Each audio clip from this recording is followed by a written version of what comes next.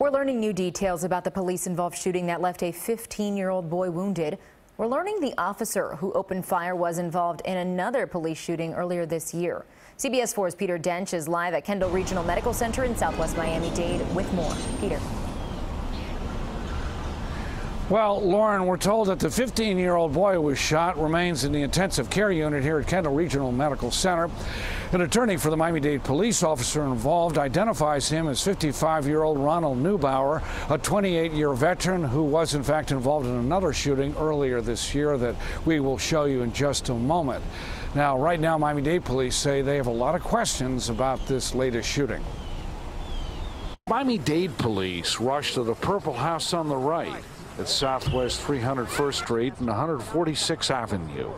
I have a lot of concerns with what happened here so far. Miami-Dade Police Director Juan Perez said the guardians of the 15-year-old boy called the cops after he refused to take his medication. Relatives of the guardian said he'd only been living here a few short weeks in foster care. Try to talk to him to go to school and do the right thing, but I don't care what you say to him, he's going to do what he's going to do.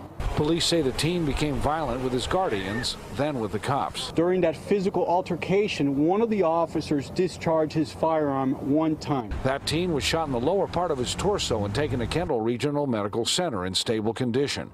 Relatives of the guardians were heartbroken and canceled their Thanksgiving Day plans. We're supposed to meet at my grandmother's house, in the next few minutes or hours or whatever, but unfortunately the situation is not going to allow it. The attorney for Officer Ronald Neubauer said this was his second shooting this year. You ever been tased?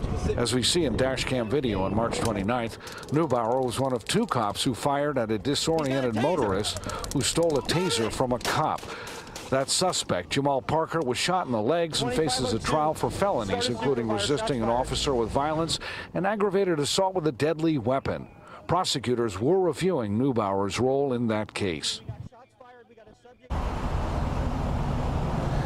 Now, Officer Neubauer and a supervisor are both suspended pending the investigation. We asked Neubauer's attorney if he could have possibly fired his weapon accidentally. She told me she could not comment because of this ongoing investigation. FDLE is looking into this case, which is standard procedure. Ultimately, the state attorney's office will determine if he was justified in firing his weapon.